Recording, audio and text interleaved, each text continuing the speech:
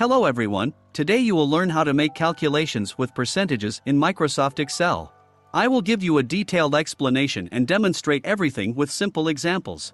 Even a beginner, after watching this lesson, will be able to independently solve problems with percentages. If this video seems too fast or slow to you, then you can easily choose the playback speed that suits you. And if you want to watch videos without sound, then just turn on subtitles. I wish you a pleasant viewing. So, let's start by looking at addition and subtraction. Pay attention to this table. The first column contains numbers, and a little to the right is a column with percentages. Now I will add 15% to the number from cell D5. To do this, I put the equal sign, click on cell D5, put the plus sign and open the bracket. In parentheses, I specify this cell again, and then add a multiplication sign and click on the cell with percentages. Now I close the bracket and press enter. Done. In fact, I just used the usual mathematical formula. I will calculate the remaining cells in this column by pulling the lower right corner of this cell.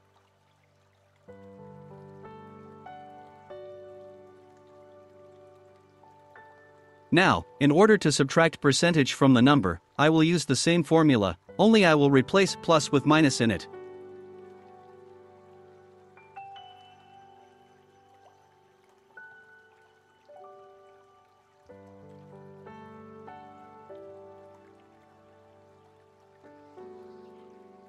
However, there is another way of calculating.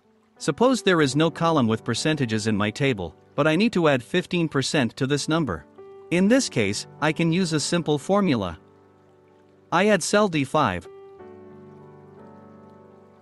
put the multiplication sign, open the bracket, add 1. Then, I put a plus sign and indicate 15%. Closing the bracket.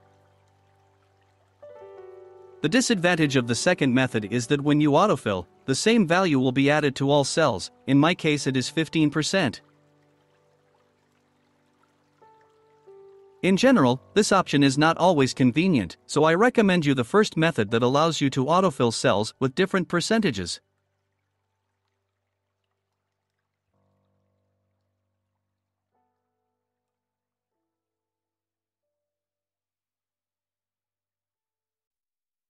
So, we have sorted out addition and subtraction. Let's move on to the next example. The table below shows the amount of dividend payments and the tax rate. I need to calculate the amount of tax. I put the equal sign, select cell D22 and multiply it by the value in cell E22.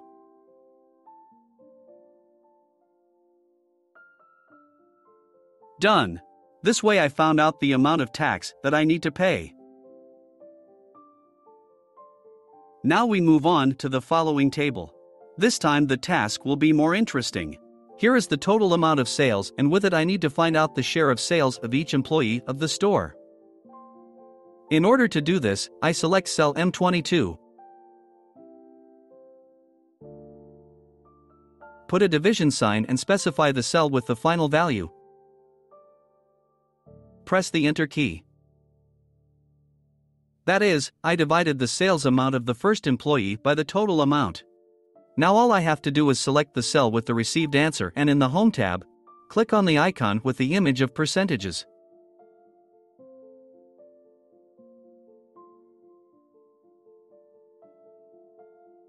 I did everything correctly, however, an error occurs when I autofill. Everything is simple here. The fact is that if you look at the formulas of the remaining cells of the last column, you will notice that when autofilling in them, the total amount changes to the empty cells located below. But I need to make sure that the cell M30 remains in all formulas, because it is necessary for the correct calculation, and it can be fixed. In order to do this, I will put a $sign before the letter M and after it.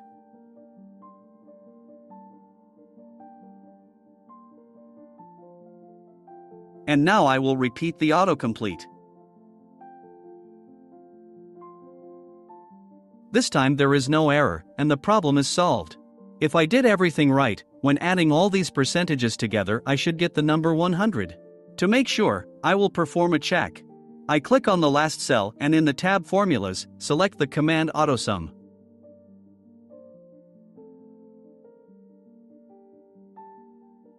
I press the Enter key. As you can see, everything is calculated correctly. It's time to learn how to find the difference between numbers in percentages. Let's take a look at this table. A William Johnson employee sold $132,000 worth of goods in 2021, and sales totaled $158,000 the following year. I need to find out the difference in percentages. I put the equal sign and open the brackets. Next, I add a cell with sales for 2022. Then I write a minus sign and specify a cell with sales for 2021. I close the bracket, put a division sign, and again select the cell with the address X22. Now it remains only to choose the percentage format of the cells. I have already shown how it is done. Good. Everything worked out. Nothing complicated. But what if we need to find the difference between negative numbers?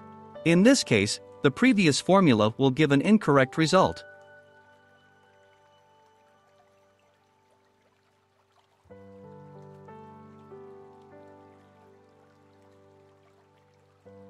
As you can see, the answer turned out to be negative and this is an error. However, it can be easily corrected. To do this, you need to add the ABS function to the formula. Watch carefully what I'm doing now. I specify this function after the division sign, and in parentheses I select the same cell as in the previous formula.